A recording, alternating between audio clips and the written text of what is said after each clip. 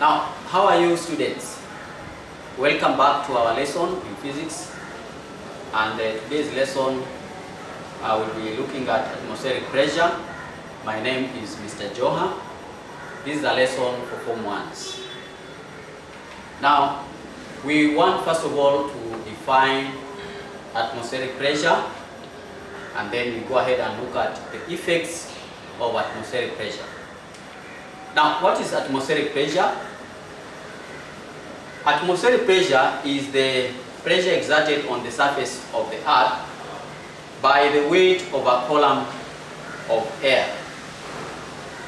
Atmospheric pressure is the pressure exerted on the surface of the earth by the weight of a column of air. I want you to look at a situation like this. The way we are standing, we normally have air everywhere. Air is on the surface of the earth everywhere. And this air, taking at the way I'm standing, on top of my head, I have a column of air extending upwards. This column of air has a weight, and this weight is actually exerted on my head, and it creates a pressure on my head.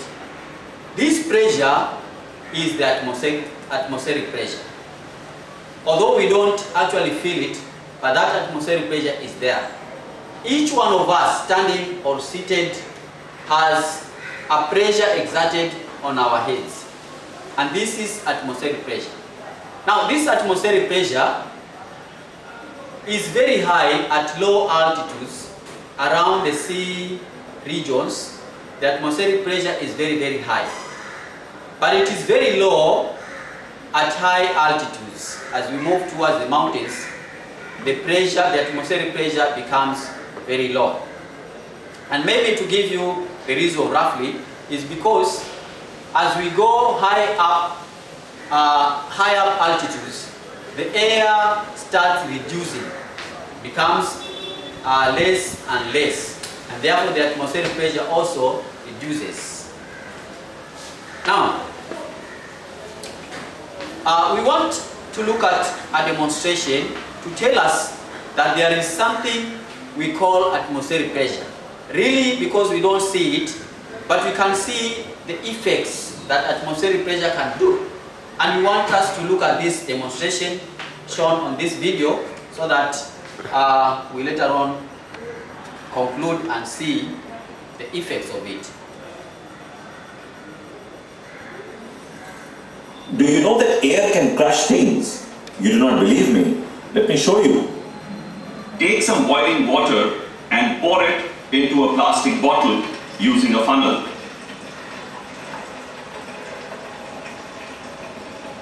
Do not fill it completely, just a little less than half the bottle. Cap it tightly. Now pour cold water over the bottle and watch it get crushed.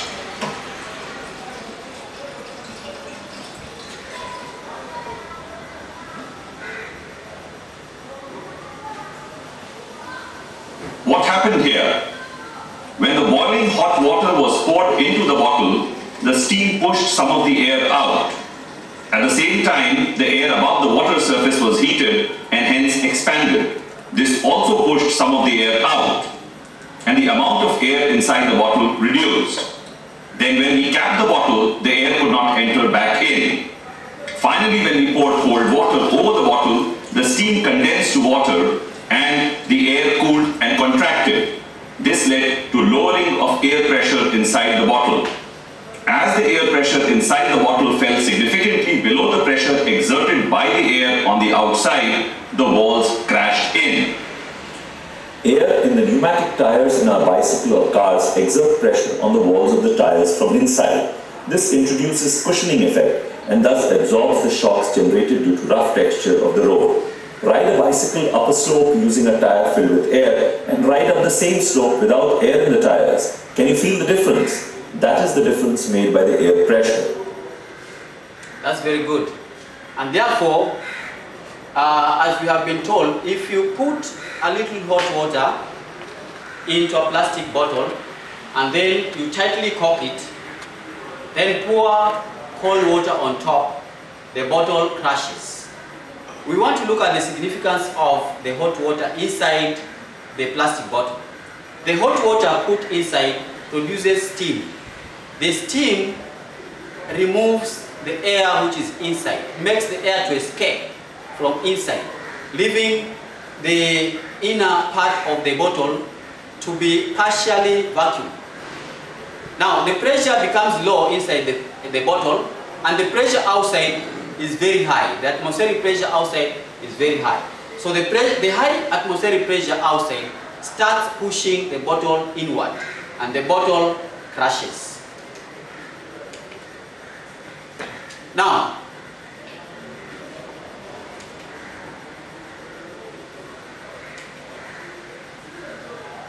it is very important, therefore, to look at other effects or other demonstrations that show us that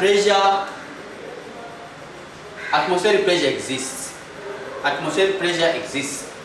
And I want us to look at another demonstration that helps us to see that atmospheric pressure exists.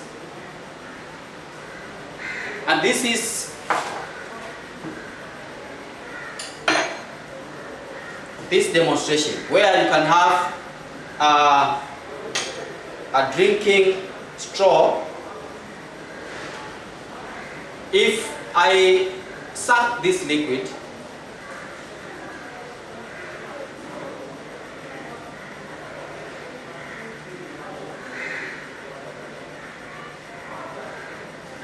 you can see that the liquid has reached this level. The lower part is open, but when I close the upper part, the liquid remains there and it does not fall. Now, our question is, what is holding the water upwards? What is holding the water upwards?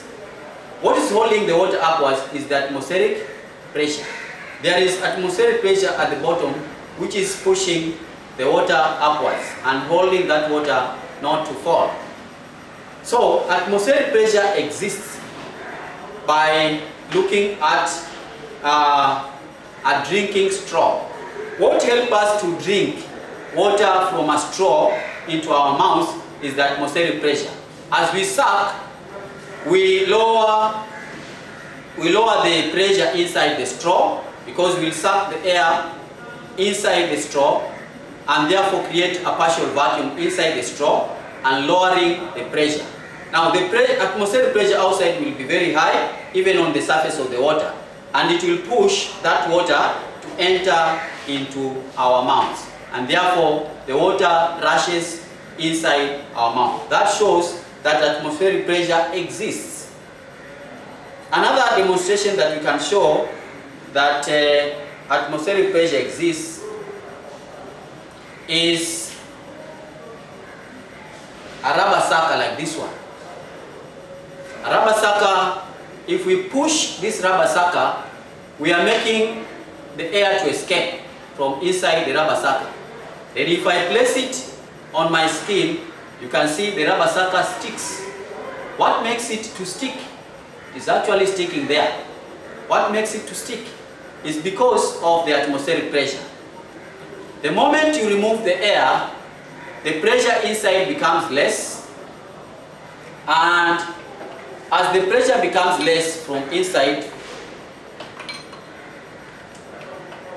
that pressure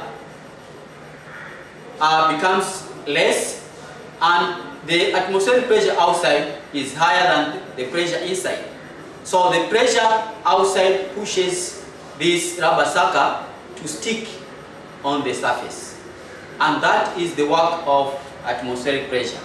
You can see that that is also a demonstration for atmospheric pressure. Now, we want to look at the maximum height of a column supported by atmospheric pressure. The maximum height of a column supported by atmospheric pressure. Now that we have known that there is atmospheric pressure around us, and atmospheric pressure supports a liquid from pouring out the way we have shown it here, what is the maximum column of that liquid that can be supported by atmospheric pressure? We know that we have sucked a liquid and that liquid has been supported. We can still add the sucking of another liquid .